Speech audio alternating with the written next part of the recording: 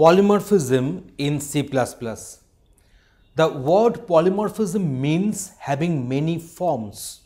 Typically, polymorphism occurs when there is a hierarchy of classes and they are related by inheritance. C++ polymorphism means that a call to a function will cause a different function to be executed depending on the type of the object that invokes the function. So here we are going to discuss polymorphism, and polymorphism, it naturally occurs in the case of inheritance. So to have a better idea on this, we shall have to go for some examples. So let us suppose there is one class. The name of the class is shapes. From this class we have inherited rectangle. From this class we have inherited triangle and circle, say, and so on. Okay, now let us go for the next one. Now consider this following example. Whatever we had earlier, we had our shapes, then rectangle, triangle and circle. So here you see there is a class called shape. This class is having width and height. Shape is the constructor here. What is the constructor? We will be discussing that one later in the sessions. So shape is a constructor whose name will be same as that of the class name, and it is parameterized constructor. So whatever the values we have passed to assign to reinitialize these width and height variables, member variables, and this is one area. So just locate and just note this particular area. It is int area void and it is having certain body here. So here this name of the class is shape. Here this name of the class is rectangle, which is inheriting shape. Here this name of the class is triangle, which is inheriting shape. So here we are having this rectangle constructor. Here we are having this triangle constructor as well.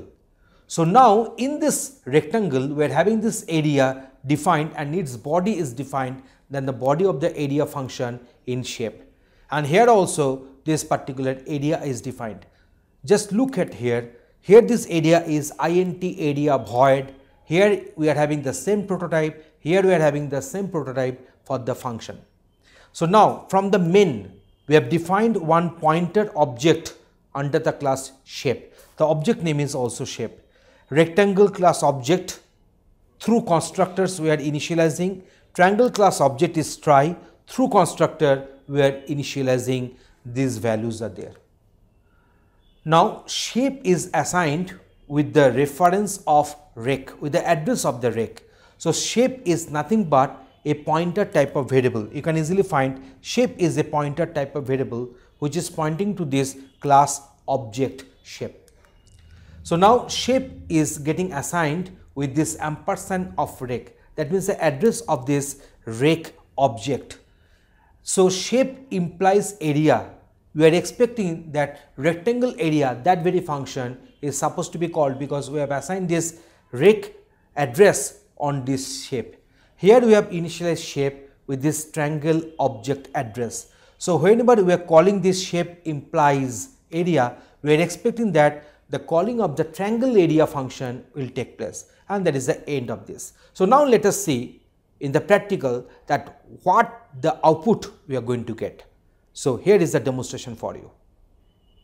Here we have defined one class. The name of the class is shape, and under this class, under the protected section, we have defined two member variables, width and height. Shape is nothing but a constructor because this function name is same as that of the class name, and it is a parameterized constructor as it is having input arguments. So this constructor is used to initialize width and height respectively. There is another function int area is defined, which is just printing one line, that is parent class area. So only this line is getting printed and it returns 0. So from this class shape we have inherited a class rectangle. So shape is a base class here and rectangle is the derived class. So rectangle is the constructor here and it is parameterized constructor. And here we have called the base class constructor shape AB, and the constructor body is void. Int area, here we have printed this line, that is rectangle class area, and the value of width and height are to be multiplied and that will be returned. This width and height is actually defined in our shape class in the protected section. So as they were defined in the protected sections, so they could got inherited in the class rectangle under the protected section. So there is another class rectangle which is also having the base class shape. So this rectangle is nothing but a constructor, parameterized constructed with input arguments, and here we have called the base class constructor, and this parameterized constructor is having the empty bodied here. int area is a local member function defined which is printing triangle class area. Only this line is getting printed, and it is just printing width into height by 2. So it is returning the respective value accordingly. So now if we consider the main function, here we have defined the pointed object under the class shape, and rectangle class object rect and triangle class object tri. And here we have passed the two values to get initialized into the respective A and B. So 10 and 7 and 10 and 5. So now this rex from shape is getting initialized with the address of the rectangle class object rect. Now as it is a pointer object, so we cannot use shape dot area, but we can use shape implies area. So we are printing this shape implies area. Again we are printing this shape implies area after initializing shape with the address of the object tri, which is the triangle class object. So now let me execute my code. And in the output, we can easily find that each and every time this parent class area is getting printed. That means this rect and this tri, they are having their overridden function. This is the overridden function we are having, because this function is having the local declaration within triangle and as well as within area, as well as within this rectangle. And this area function is overridden. But here is that always it is executing the base class area, always it is executing the base class area. That means int area, this particular code is getting executed, and that's why it is printing parent class area as the output. So in this way we can prove that in spite of the fact that shape has got initialized with the address of this rectangle class object rect, then also it is printing the base class area function. It is executing the base class area function, and here also in spite of this assignment, shape implies area is executing the base class defined area function as well. So now in this case, if I just omit this one, if I want to write this one in this way, see, I'm not writing this one here, I'm just going for its body, and if I write the same, and let me check what is the output we are going to get. You see, we can write the same in this way also. We are going to get the same output. So similarly for this one, so if I execute the same, I'm going to get the same. So we are going to get the same output. Let me execute the same in GNU++ compiler. So here the program name is proc67.cpp. Yes, we are getting the same output. So instead of having this pointer object, if I go for ordinary object here,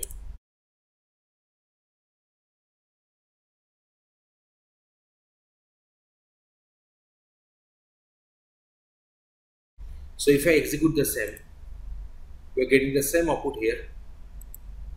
And before initializing shape with rect or tri objects, if I call this area directly from the shape object, then also obviously it will be calling the base class area function. So in this way, we have defined that how this program is producing the output and what is the reason behind that. Thanks for watching this video. Now we have seen the output. The reason for incorrect output is that the call of function area is being set once by the compiler as the version defined in the base class. This is called static resolution of the function call or static linkage. The function call is fixed before the program is executed. This is also sometimes called early binding because the area function is set during the compilation of the program, and that is the source of our unexpected results obtained from the program execution. So now let us do some changes in our code. So here we have made this, the same shape class is there with this shape constructor with this area as one of the member functions, and here we have used the keyword virtual. Here we have used the keyword virtual. So cout, so parent class area, so we have called, and then the respective return 0 is there. So now if we do this change in my code, the output will be changed here. So here is the demonstration where we can expect what is the change in the output, and you can see that one in practical. Here in this program, we have made a very small change. Here we have used this keyword virtual before this int area. The rest program we have kept the same. Whatever the program we had, we kept the same program in our rest part. Okay, so here we have defined this shape class object pointer. One is the pointer object, we are having this one. So shape class pointer object, there is a shape is the name, and here we have defined two objects, one under the class rectangle, name of the object is rec, another one is try under the class triangle.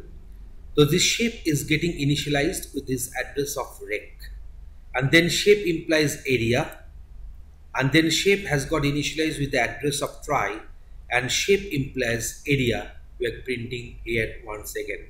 So let me show you that how the outputs are coming here.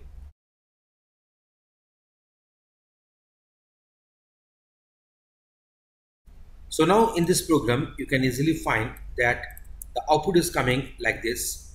So rectangle class area and triangle class area, so they are coming like this. So that means this triangle class area and the rectangle class area, they are actually getting printed, not the base class that this area print class area, parent class area is getting printed. So in this way we can use this virtual keyword here so that it can do the dynamic binding as when required. So if I execute the same code, in GNU++,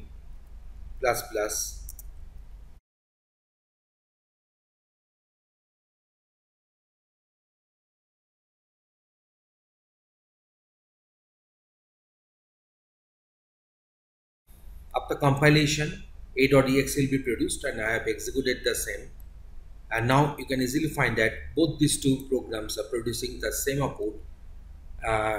The same program in two different compilers are producing the same output as I have demonstrated. I think now the conception is getting clear to you. Now this output has got explanation like this. This time the compiler looks the contents of the pointer instead of its type. Hence, since addresses of objects of try and rec classes are stored in pointer shape, the respective area function is getting called. So whose pointer address we are putting, so that will decide which area function is going to be called here. As you can see, each of the child classes has a separate implementation for the function area. This is how polymorphism is generally used, and you have different classes with a function of the same name and even the same parameters but with the different implementations. The body of the function will be differing, but they will have the same signature, they will have the same name and so on. So in this way, we have shown you that how the function overloading is taking place in C++. Thanks for watching this video.